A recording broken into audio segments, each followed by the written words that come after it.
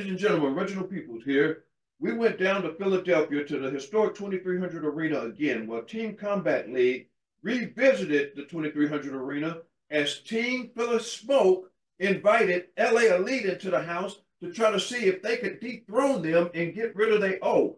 Both teams came into the fight last night with the O.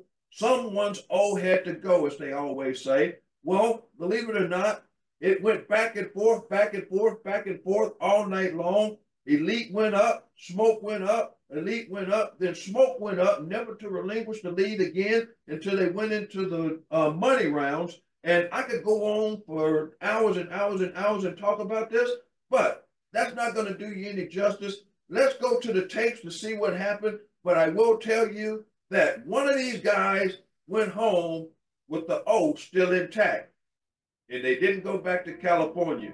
So if that gives you a hint, enjoy the tapes, enjoy the film. Here we are, right here at the 2300 Arena. RWB Sports, we'll see you.